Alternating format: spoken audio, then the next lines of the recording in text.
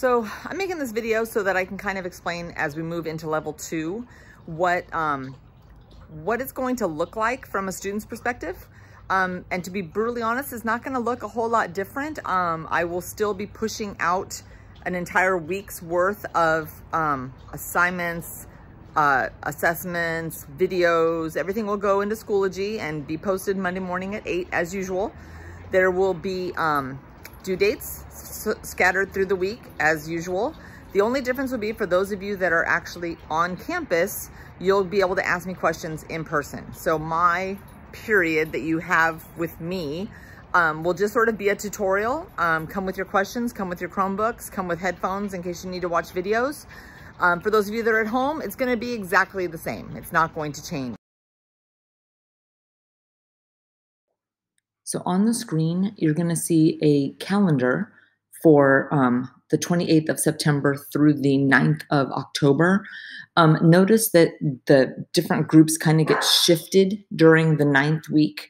Actually, the only group that's affected is Group D, because they want the teachers to have Friday, October 9th in order to finalize grades for the first quarter. So if you happen to be in Group D, just kind of notice that your day of attendance does shift for 1 week only.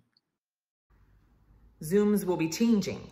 Up till now, you've been doing them by appointment only. The way it's going to work now is during whatever class period you're in. So let's just say you're in first period.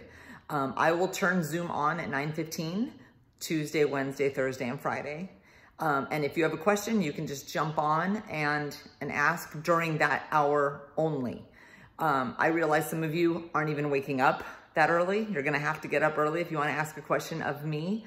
Some of you are working.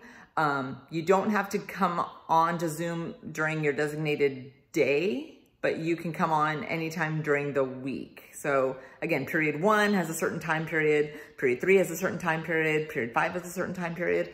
So you can just get on, the code will be the same. I will send out that code as well.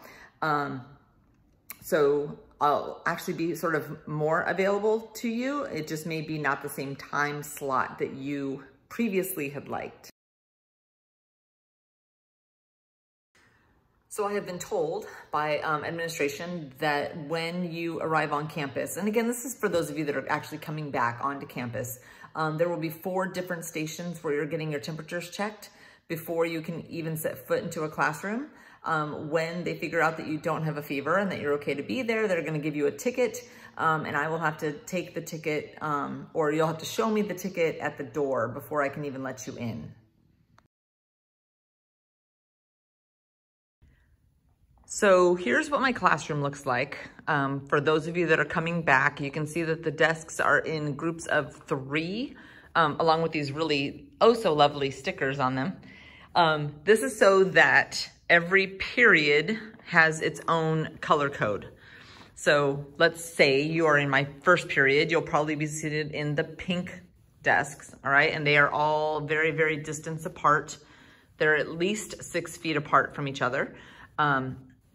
And then period 2, or excuse me, period 3, because we're in odds. Period 3 will sit in the blues. Period 5 will sit in the greens. And then every day they will be disinfected in between. All right, and the very last thing is that students that are on campus will have to have masks on the entire time they are on campus, whether they are in a classroom, walking through the halls, going to the restroom. The only time you get to take them off is if you are staying and eating lunch.